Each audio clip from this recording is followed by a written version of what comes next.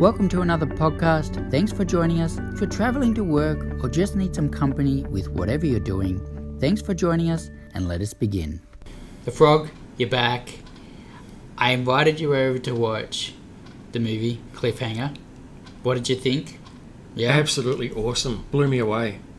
I think what we might start doing, when we watch a movie, we might start posting it and giving people notice of what's coming up. So if they want to watch it, they can then relate to it and get our thoughts on it as well. I exactly. So it's a 90s action film. They're going to do a number 2, and I thought, let's revisit it. Yeah. And I had an absolute blast with this film, and it still holds up really well. Brilliantly. And that was the 4th time that I had watched it. Maybe probably the 5th or 6th, actually. I've lost count. Did you want to give an explanation as to why Sylvester Stallone went for Cliffhanger? Oh, yes. Thank you. Because there's a story behind this. Yes, there is. So he had done the movie Oscar. Yep. Which I actually enjoyed. You enjoy, yeah. I can't judge it because I haven't seen it. And it didn't do that well. No, it didn't. Financially, it didn't do that well. However, some people say it is actually quite amusing. It's actually not too bad at all. Yeah.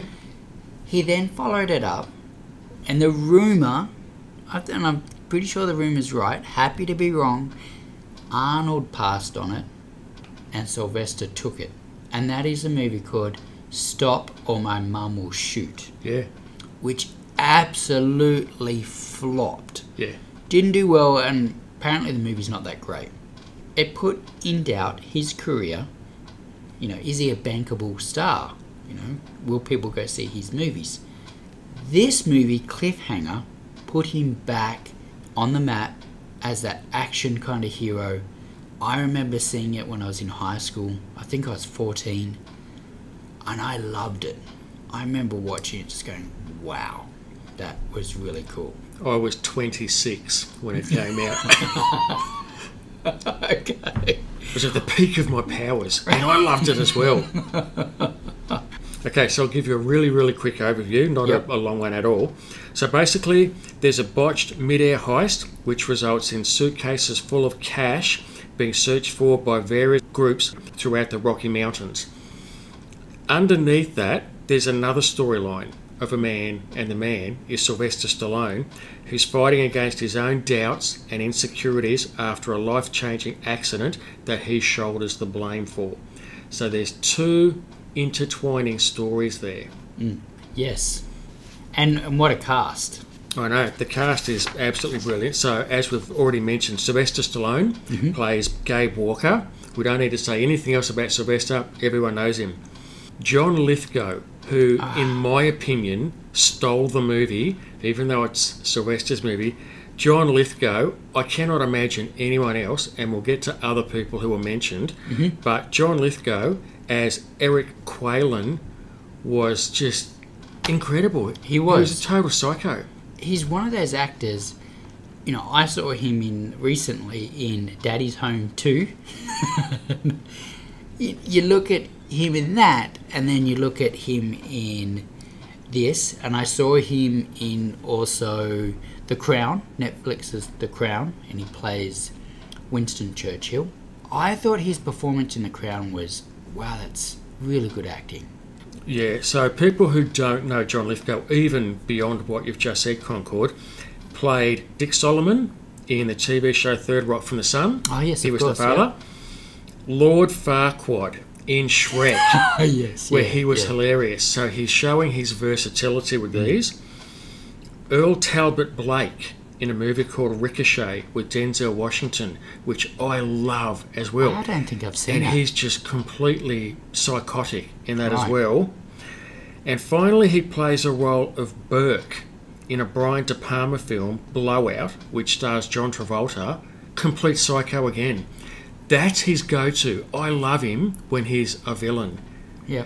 But he is versatile. He can be funny, he can be dramatic, but when he's bad, he's awesome. He is. He can switch it on. I remember him from that 80s family flick, Harry and the Hendersons, where they run over Bigfoot and take Bigfoot home with them. So he can be a family man as well. So we've got John Lithgow. So we've also got Michael Rooker, who plays the part of Hal Tucker. Now, the listeners will know Michael Rooker probably as Yondu. From Guardians of the Galaxy. Precisely. And if anyone's not aware of that, which everyone should, he's also in movies such as The Sixth Day, Bone Collector, Replacement Killers, Tombstone, JFK, Days of Thunder, and probably dozens and dozens of other movies. Yep. We've also got, for people of my generation, Ralph Waite, who plays Frank. Now, Ralph Waite was John Walton, Papa Walton from the Waltons TV show, 1972 to 1981. So oldies like me will know him from that. I don't know him. We've got Janine Turner, who plays the role of Jessie Dean. Oh, from Northern Exposure. Exactly. I remember that TV show. Yep. We've got Rex Lynn, who we'll talk about a lot more later on, plays Richard Travers. And he is fantastic in this movie as well. I thought he was great in this movie. Now, the listeners may know Rex Lynn from CSI Miami, where he plays Frank Tripp.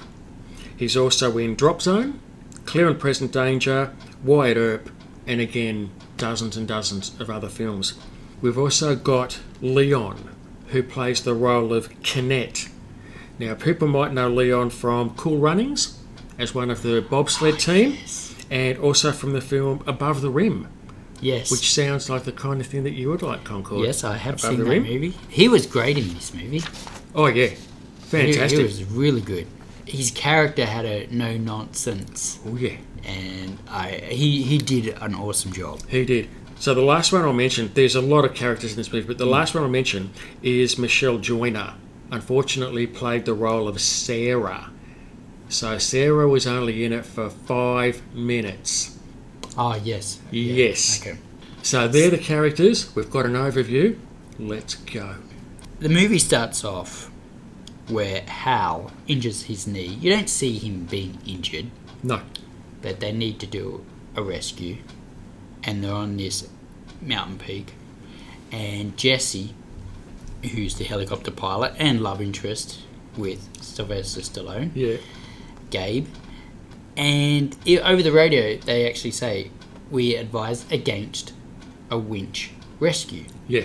So, they drop off the winch and, they pull it quite taut so they can, have a harness and, go across. This first scene, I think this first scene sets up the movie so well and is so good because it's dramatic. There's lots of tension. It's well written. In such a short time, so much has happened. Hal has hurt his knee. He goes across, kind of abseils across, whatever they call it. Across to the helicopter. His girlfriend doesn't have much climbing experience at all. Probably shouldn't have even been there if you're, first time climber, inexperienced. Her gear malfunctions. She starts to slip. It's a 3,000 plus meter drop. Yeah. Can you keep the line steady? That cliff's not gonna hold! I need help! Gabe, help me, please! Gabe, you have to go after her. No! Gabe, Sylvester Stallone's character, just quickly thinks on his feet, like, I've got to go out and get her. Yeah. The buckle's not going to hold. It's failing. It's not going to hold. And when I was sitting at the cinema seeing this, I was like, shit. But you know what? And this is what I really liked at the time. I wasn't expecting. I was like, it's the Sylvester Stallone movie. He's going to save her. It's going to be okay. Yeah. I'm going to mention in this is a movie that came out in 1993, so there's going to be major spoilers. I should have mentioned that at the start. He goes out to save her. And I thought, as I said, everything's going to be okay. Sylvester Stallone movie. He's going to save the day. Yeah. It's not rigged for two people. Just keep it from swinging. I'm going to send out my harness. Don't forget the harness. There's no time. I'm going for it. Gabe! Shit! No! But that doesn't happen. Does it, Concord? No, it doesn't. So just to really quickly create another picture for the listeners, these opening scenes of the movie feature spectacular wide sweeping aerial shots of the Cortina d'Ampezzo and Dolomites mountains in Italy. Yes. And it is just spectacular. Yeah, it's As awesome. you said, Concord, the opening of the movie, just sets up everything. Yeah, it is brilliant. It's really breathtaking. Because these days, to save money, they don't do a lot of I mean, The Last of Us TV series, they did scout a lot of places, and you can tell they're outdoorsy, but, movies back then, they didn't have a lot of green screen. You had to go to the place. And that first scene, Sylvester Stallone's trying to save her. He's doing everything, and he just grabs her in time, but she's slipping. Yeah. And he actually says, just reach up. If you reach up and get a hold of me, you're going to be okay. Yeah. Reach up! Come on, honey! Use your other hand! Reach up! Yeah. Reach up! She's freaking out, understandably. She falls to her death. I was not expecting that when I first saw it. And before she falls, the director, Renny Harlin, created another image for the viewers. Just before she falls, yes, a small dog, which is in the backpack, falls out, and you can see it falling to the ground. Yes, that teddy bear type of dog. Exactly. Yeah, falls out, the soft toy foot, and you just see it fall and fall just to get that kind of weight and gauge just how high up they are. Exactly. And that was the prelude to the real thing. It was... And that whole scene, why it's also so tense, Hal, Michael Rooker's character, he's saying, no, don't go out and get her. Don't go, this is what I'm going to do. It's not rigged for two people, just keep it from swinging, I'm going to send out my harness. Look, forget the harness, there's no time, I'm going for it. Gabe! Shit! No! Sylvester Stallone's character, Gabe, his girlfriend, Jessie, saying, no, you got to go out and get her, Gabe. You don't have enough, just go get her, go get her. Gabe, you have to go after her. So there was conflicting, how we should do this, and it sets up the movie. You have Gabe that after the funeral, you don't see the funeral, but it's being told, and he comes back for Jessie, who's I have to say pretty patient. She's gone, it's 12 months, wasn't it? Yeah. Being away from each other. He comes back for her. Hal and Gabe's friendship is non-existent. It's done. Yeah. He thinks he's to blame, letting go. Sylvester Stallone still the image of seeing her fall, like it's all his fault, and he just can't cope. Now, while that's going on, we have Travis. He did this part, and you could tell it by the end of the movie, he's getting frustrated because nothing's going to plan. However, I got the impression that this is all Travis's doing. It's his plan. Yeah. Because he works for the Bureau, he does these trips in the plane. I'm carrying this amount of money. These bills aren't even in circulation. $1,000 bills we're transporting are only used for international banking exchange. You always transport through the air? Mostly. Armored cars can be hijacked, trains derailed, but nobody can touch us in flight. There's a loophole. We can steal the money mid-air, and he coincides with John Lithgow's character, I got the impression that John Lithgow's team were kind of all ex-military, and they've crossed over to that organised crime. Yeah, exactly. And I also got the impression, if things start to go south or go crappy, all the team could easily cross on each other or, backstab each other. There's a bit of loyalty there, but at the same time, we're in it for ourselves as well. There's loyalty, and there's a lot of tension. Yes. And one of the most amazing stunts, to this day, I think it's in the Guinness Book of Records. Do you have that on you as a bit of trivia? The film was in the Guinness Book of World Records for the costliest aerial stunt ever performed. Stuntman Simon Crane was paid $1 million. That's right. To cross between two planes at 15,000 feet without the aid of any safety devices or trick photography. That's right. It's nuts. Zip lining between two planes. Yeah. I remember seeing that, and why my 14-year-old little teenage little mind couldn't, I also thought, that actually looks for real.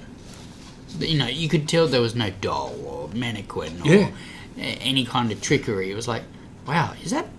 Did a double take. It was like, I think that's for real. What a stunt. He does the zipline stunt, Travis's character, but the stunt itself is amazing. Yeah. And I like this little bit of detail.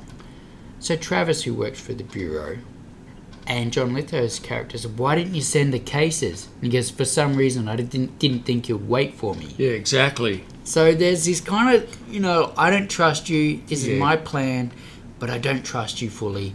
Roger. Why didn't you send the money first?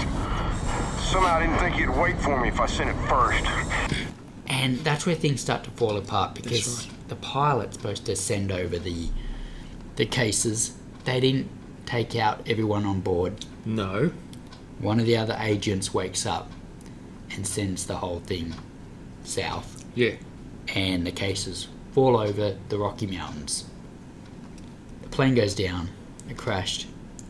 And you noticed something about the plane crash, which a number of other people have noticed as well. Yes. When it first crashes...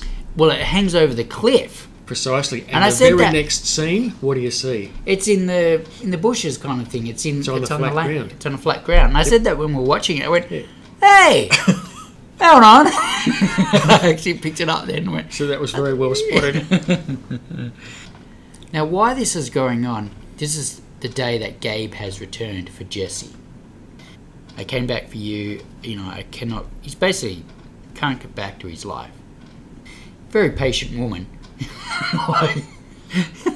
He walks out for a year, comes back, and she wants him to stay. He's not interested. But anyway, yes, the plane goes down, and Jesse comes back, tells Gabe, this is what's going on. This is where Sylvester Stallone's character is going to start taking that first step to getting back on the horse. Yeah. And he meets Hal up on the mountain. That's right. And when he meets Hal, before he meets Hal up on the mountain, there's one bit in there that I just thought, and this is one of the most important things I want to put out there. Telling Jesse, how much is the trauma of the whole event. And Jesse even says, well, what was Hal doing anyway?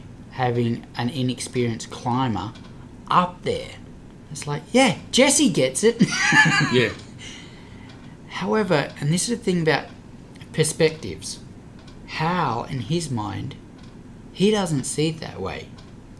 Even though Jesse and probably a lot of people are like, well, yeah, why would you take an inexperienced climber up there? It's horrible that's happened. But Hal, in his mind, is like, well, no, you didn't save her. We did it your way. It's like he can't be compromised with. Yeah. I was sort of like, wow, the character is very one-sided, but that's fine. And some people are like that. Some people are very one-sided. They're just, they're grief-stricken to the trauma of it, and it creates that tension between Hal and Gabe. Which I loved. Yeah. Why the hell did you come up here? To prove something? Look, I know how you feel about me, all right? You don't know anything! You did it your way, and she died. And it slowly, over the movie, there's still that tension there, but it's slowly like, I'm still pissed off with you, but I don't want you to die. Yeah. As Hal said, you live with it. Yeah, you live with it, that's right. They meet up and they have that little tiff. I did what I thought was right. Well, you were wrong! It was your weight on the line that did it. There wasn't time for anything else, Hal. Oh, well, I guess we'll never know, will we? Look, Hal, it was a bad time for everybody. What the hell do you know about bad times, man? And you didn't have to look into her eyes when she was falling. Now drop it! That little bit of strong banter. And, yeah, they then go looking for John Lithgow's character, because they've radioed in, a fake radio in, that they're in trouble, but really they're not. I think we found a frequency. Somebody help, please. We didn't expect the weather to come in this fast. I don't know where we are. On our way, you're gonna be all right. Please hurry. And they get there, and you got these two characters where their relationship's still not great, and now they're in a situation where they're going to have to fight for their lives because things just went sour very quick. And this is where it says, you, stay. You, fetch. You, stay! You! Fetch! Ryan, get a rope. I want this dog on a leash, too. John Lithgow says that.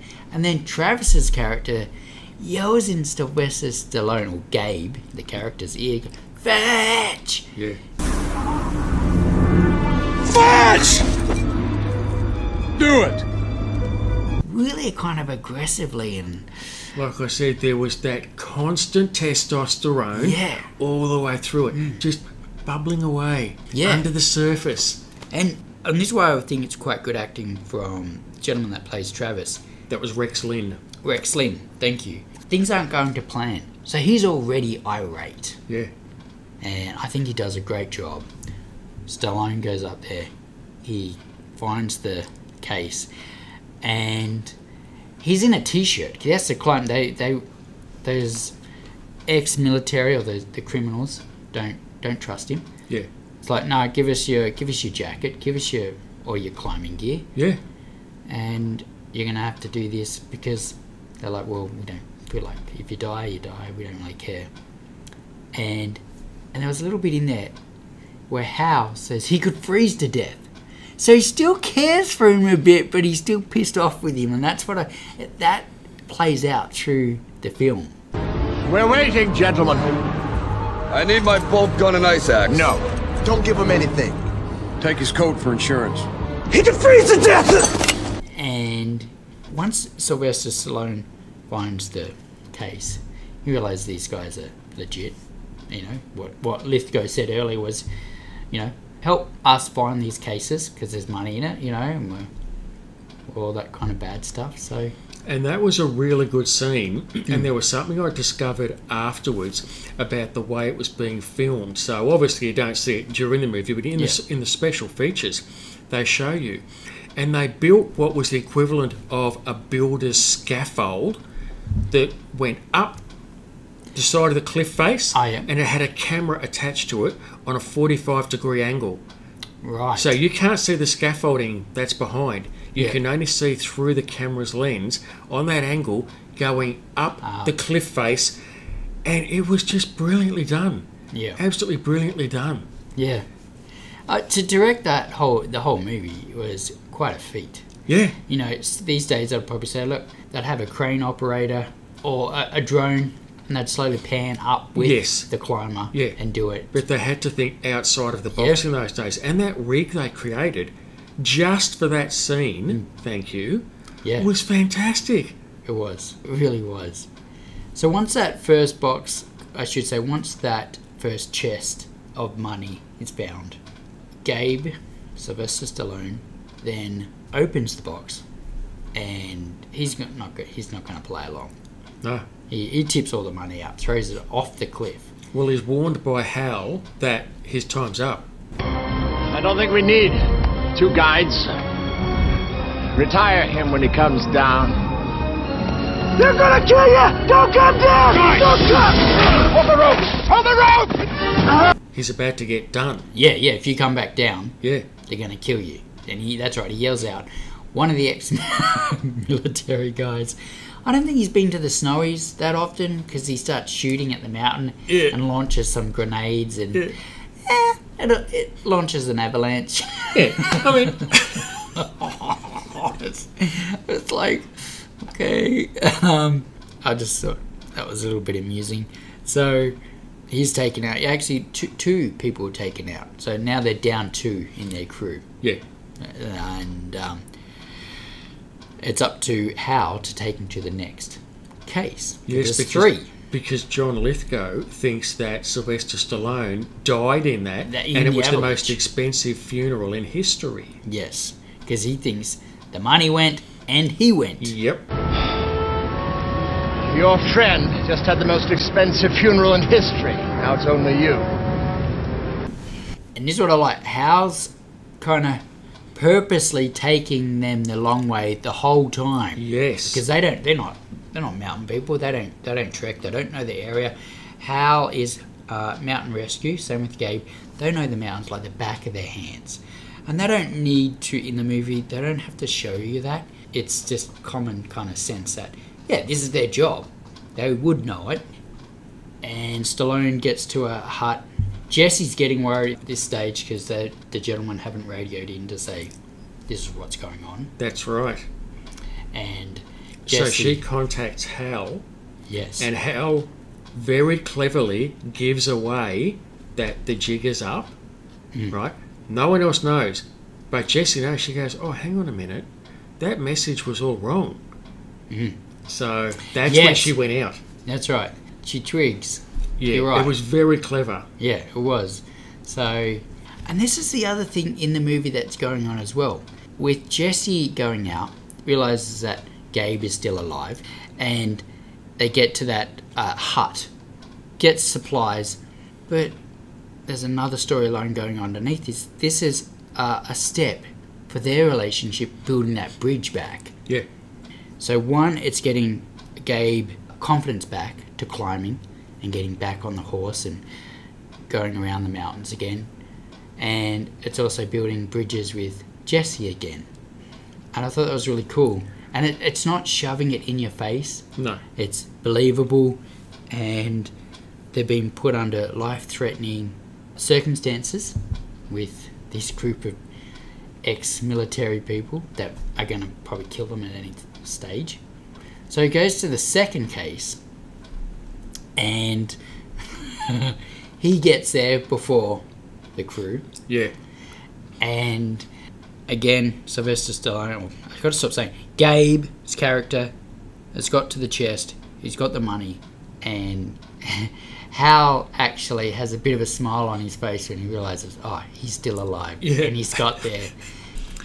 Lithgow says something, but I can't remember. Either. I mean, John Lithgow had all of the really good lines in the movie, which we'll get to a little bit later on. Well, not amazingly, they do manage to track him down, because he's gotten there just before them. That's probably like a few minute intervals, maybe 10-minute interval, so they know he's not that far. One of the men track down Gabe. They fall over and they slide down the mountain. As I said before about Sylvester knowing, or his character Gabe knowing the land like the back of his hand, he realises we're on a mountain, there's a ledge coming up. Yeah. So he gets his climbing axe out, puts it in the ground, luckily saves himself from going over the edge. But the guy he was wrestling with, he just keeps flying off. Yeah. And then, so another guy down in this crew, and you can start to see in the crew, things are starting to fall apart. Yeah. And there's one more case left. And there's a bit in the movie where Travis's character says, hey, I feel like you're taking us the long way around. Yeah. There! On top of the peak! Hold it! Looks like a winding route to me. The fastest way is straight up the east face. Of course, there are only 12 guys in the world who could do it. Want to try it? And I like that.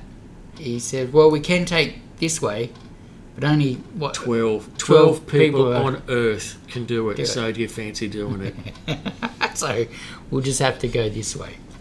And Sylvester Stallone and Jessie are trying to cut through and get through, and their relationship is now back on track a bit. You know, they're back on track, their relationship's mending, and they enter the Bat Cave.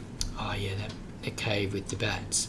Apparently they wanted to bring, so this is a bit of trivia I read about, they entered that cave and the director wanted to have real bats, and they went, nah, not gonna. So I think they had a couple, like for some of the still shots or whatever, that's close up, and the rest was just all post-production. Yeah. I'm like, I'm not surprised. No way. So that was interesting.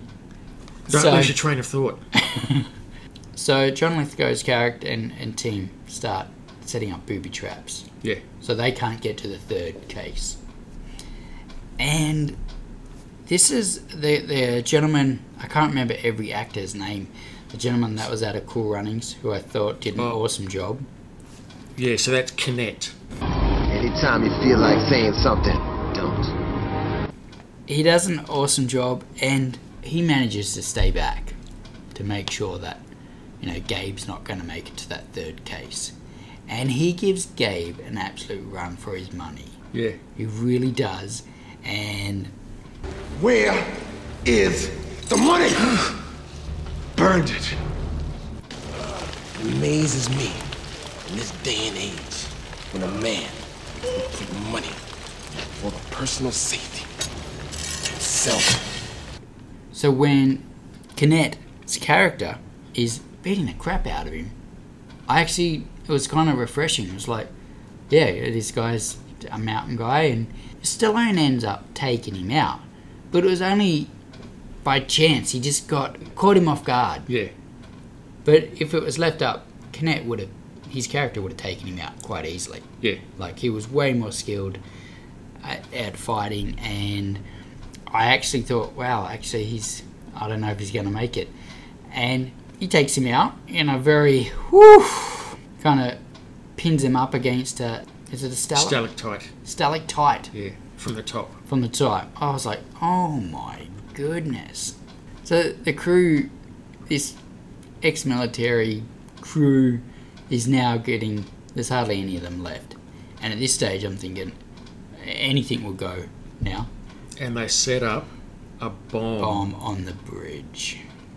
They set it right above where Sylvester Stallone and Jesse are. Yes. But they get warned by Hal to get out of there. Yes. Which leads to another really, really good scene. Oh, it's a great scene. And they had to run back. The bridge blows up. Get back! Get back! Go! Jesse, run!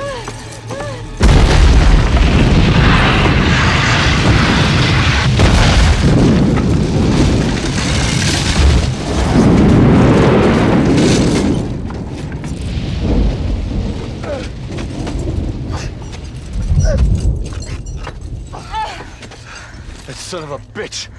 But then they realise they're going to have to traverse. Yeah. With that rope that looks about 100 years old. Yeah. Do you think it'll hold? Yeah. No. That's a great scene. Do you think this will hold? Probably not. Or no. Like really reassuring when they're hanging over a 1,000-foot bloody cliff. Yeah. And the scene at the start kind of plays out again. It does. Jessie loses her grip. She falls. And Gabe just grabs her in time. And the difference, Jessie is an experienced climber. She reaches up. Yes. And she then reaches up and gets to safety. And she's okay. They manage to get across because the rope does break, so that's why. But they thankfully make it across. They traverse across okay. And they're going to locate that third case. They get to that third case. And as he's putting the money in the bag, his own personal bag, he sees a rabbit hole nearby. Yeah. Because each case has a tracker. Yes. He puts the tracker on the rabbit. On the bunny. Yeah, on the bunny.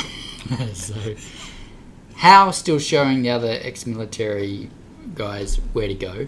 You know, we're close to the third case.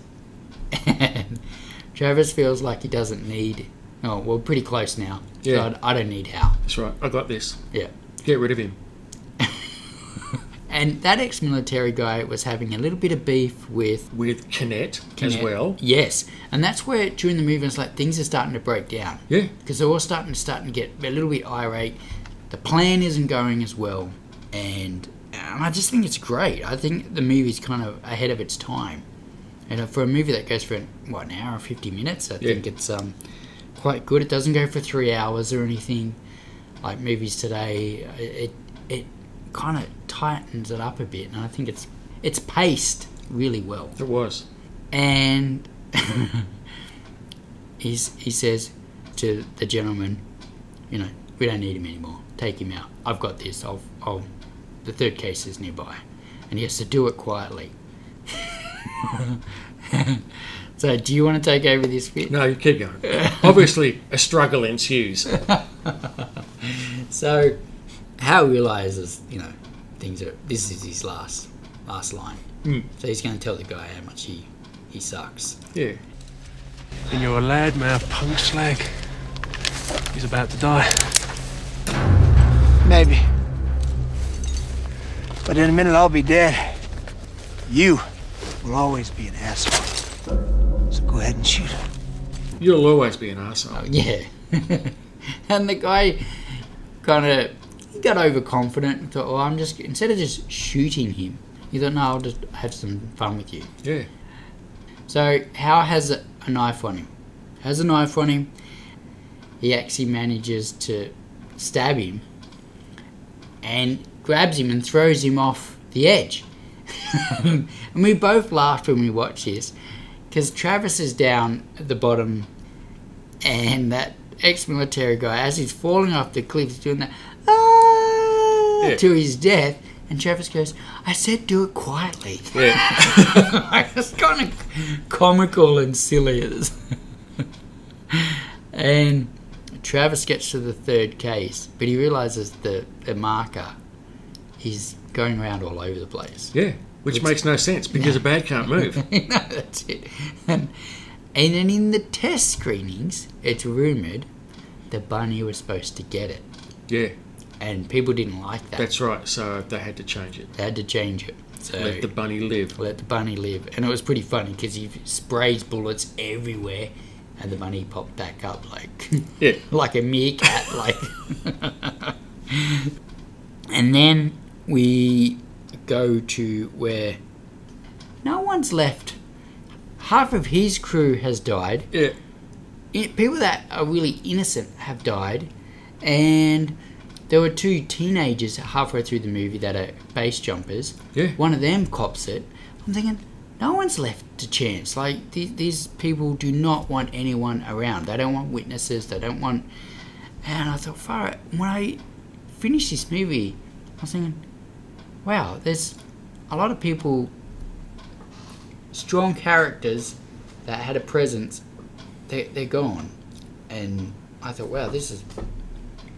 I don't know, you didn't see that back then. You know, you always thought the main character's safe or these people are going to be safe, but no, that wasn't the case. Not at all. And so Frank, the other mountain rescue guy, cops it. And at this stage, it's only Travis and Eric. That's right. They're a team again. Partners in crime. Yep. And this was the big showdown with Stallone and John Lithgow. Yeah. And I was thinking, oh, okay, how's this going to play out? And he goes, I got to admit, Walker, you're a real piece of work. And he goes, and you're a real piece of shit. Yeah. I thought that was pretty good. The movie is great. There's a lot of climbing in it, and Stallone's stunt double, he was a rock climber. Yeah. Had to go to the gym, eat quite a bit. I think he had to eat 5 times a day. Yeah. To get in, so people wouldn't be able to tell too much. Like, he was just in just as much shape as Stallone, which is impressive. Really impressive. I'm going to go back to the end here. There's a showdown between John Lithgow and Stallone. And even that fight scene isn't long. No. You know, there's a couple of punches, there's that kind of 80s, 90s kind of one-liners or like a paragraph, Stallone says, Remember, shithead, keep your arms and legs in the vehicle at all times.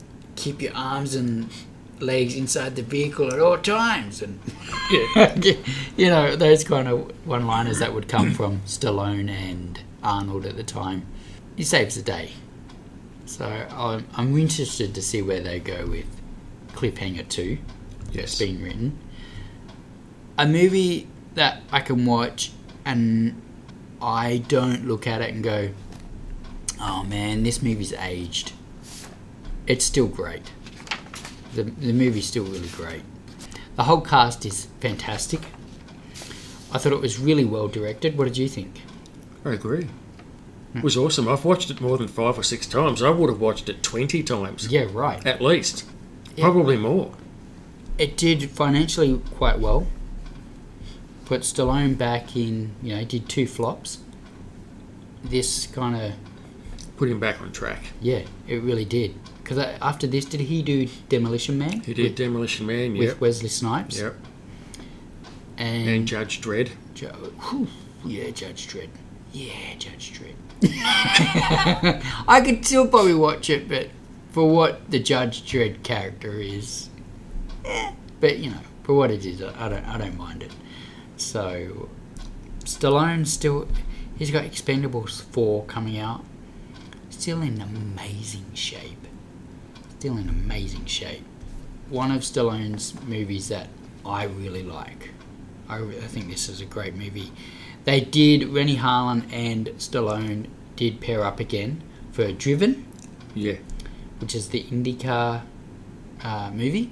I've only ever seen that once. I'd have to go back and watch it again. I've only ever just seen it once. But this movie still holds up. It's a great movie. And again, I'll say it again, I think the whole cast and the way it's directed, it's a top movie. And it's a 90s action classic. And if you haven't seen it, go watch it. It holds up. It's a good movie. It really is. I used to do a bit of rock climbing. I didn't know that. Yeah, it was indoors. You can do indoor rock climbing? Yeah, well, that's what I did. That's the only one I did, indoor rock climbing. That's all I got to say about that. Anyway, So we're getting towards the end. Do you have any favourite scenes or any favourite lines that really stood out in the movie? Oh yeah, there was a dad joke. You know me and my dad jokes. Yeah. Yeah, I know. Did you see the eyebrows go up? Yeah. Did like it when he stole the money, and to keep warm, he has a fire with the money. He says, it costs a fortune to heat this place. I know. Hilarious. Good stuff. So for me, I thought the whole movie was brilliant, but specifically the scenes with Eric Quaylen and Richard Travers, as the plan is starting to unravel and the tensions are beginning to tighten, the terse dialogue begins, and it's magnetic. Both John Lithgow and Rex Lynn were outstanding with their constant chest beating all the way through this movie. They just picked away at each other all the way through, and I loved it. You're right. Character dynamic and the relationships is fantastic. You're absolutely right. They just kind of niggled at each other. They just chipped away at each other. You don't have things in control, Travers. Get off my back, Quaylen. I haven't gotten on it yet. And even within their crew, they were at each other. Others were getting at each other's nerves. So, group dynamic was really interesting. It was. Which brings me to my favourite lines. And I said earlier, Eric Quaylen got most of the really, really good lines. So these are some of the ones that I liked. Eric Quaylen, kill a few people, they call you a murderer. Kill 1 million people, you're a conqueror. Which is an original quote from the French writer Jean Rostand. So the next one is Eric Quaylen again, and you've already referred to this scene. Do you know what real love is, Crystal? Sacrifice. Yeah, shoots her. Exactly. Just so he can be the helicopter pilot. I was just like, far out. No, that's what I mean at the end. I was like, this is kind of Game of Thrones before Game of Thrones. Yeah, exactly. The next one, you've also mentioned this scene. Travers, we're missing 3 bags. Gabe, what's in them? Eric Quaylen, suits, socks, $100 million, the usual stuff. Yeah. Love great. That as well. Like I said, there was so much testosterone in this movie, Concord, all the way through it. And there were some really, really great lines all the way through it. If you haven't seen them, hire it. I'm sure it's probably really cheap. It's on Netflix. It's on Netflix. I think. Right. So well worth seeing. And we didn't even really get to the score, which was great. The score by Trevor Jones. And I remember when we were watching this, you went, "Hey Concord," he goes, "Have a listen here," because you really noticed it with the surround sound, and you're like, "It's Predator," and I went, "Jeez, that really does sound like the Predator theme. It wasn't exactly, but so similar. Yeah. I was like, damn. So the Predator score, which was done by Alan Silvestri. Yeah. And as we said, so Cliffhanger was Trevor Jones, who also did Last of the Mohicans, which you pointed out. And he also did Labyrinth and Runaway Train. I think we can leave it there. Thanks for joining us. Frog and I have enjoyed watching Cliffhanger and sharing our thoughts. I talked quite a bit. I'm sorry, Frog. No, that was good. That was really good. I didn't mind playing the supporting role. So, hit that like button, subscribe, have a look at our other podcasts. That'd be really help the channel out. Check out some of our other podcasts where we talk certain topics. It'd be really good.